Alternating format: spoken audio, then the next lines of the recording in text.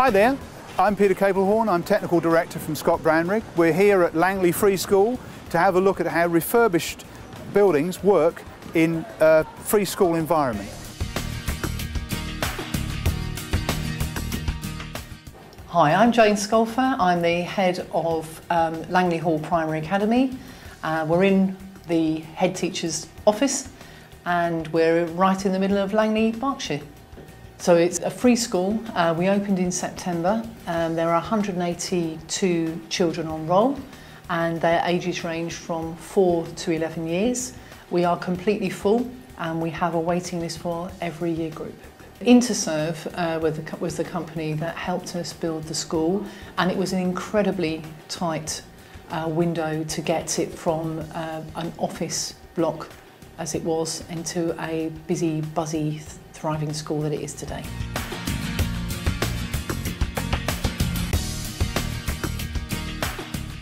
When you approach the building, it's got a very nice aspect. Immediately you've got a feeling that the building is homely.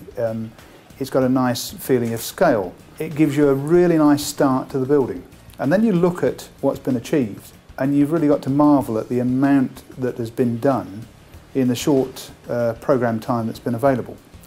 And there's another really good example of taking a building that has a certain amount of character and reinvigorating it into a new use, using the spaces properly, using the best attributes, but also adding a few more bits of character, a few more interesting quirks that all seem to work from an educational point of view.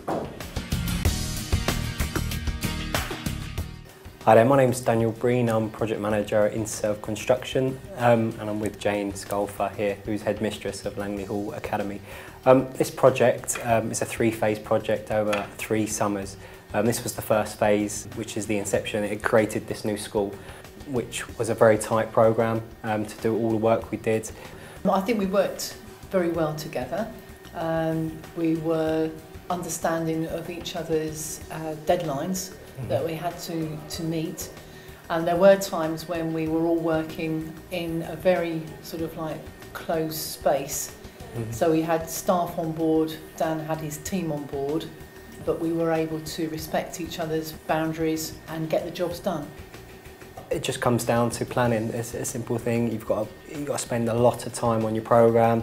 It's a communication with your team, with subcontractors, your supply chain, bringing them in early, talking to them, making sure they know exactly what they're doing. So when they do actually arrive on site, it's hit the ground running. And it's just that working on your feet, working with Jane, working with the end users here, understanding what they want out of it, while controlling our budget and time frame and making sure that we can get to that deadline date when the school opens and 182 children come through that front door, and making sure it's a safe environment for them to learn in.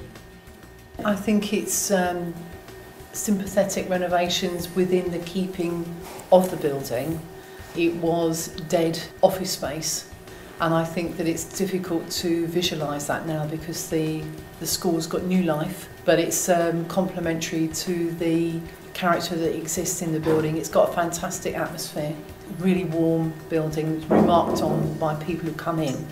We've been here 3.5 weeks. We feel that we've been here a lot longer, because when a school is up and running and the children are settled, then it just becomes sort of like a daily occurrence. They come to school and they do what they normally would do.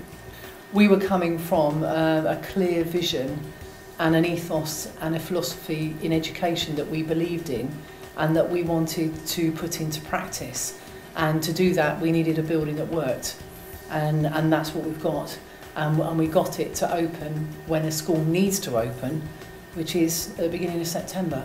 So we were very successful from that point of view, but it was definitely a team effort.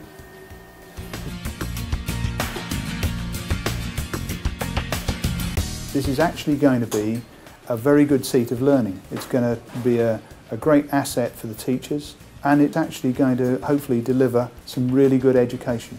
We're looking here at a very, very short programme to do a lot of work, and to do a lot of work on an existing building. And existing buildings are notoriously difficult because when you start you don't quite know what the whole picture is going to be. as you get through the works, you uncover different things that you have got to address. And they can take your mind off the ball, they can change the budget, they can change how you're going to approach stuff. So some of it has got to be a little bit of make it up as you go along, but you've got to have in mind the overall budget, the overall time frame, and the overall end result that you want to try and achieve. And on balance, looking at it, I think that we've got a very good example here.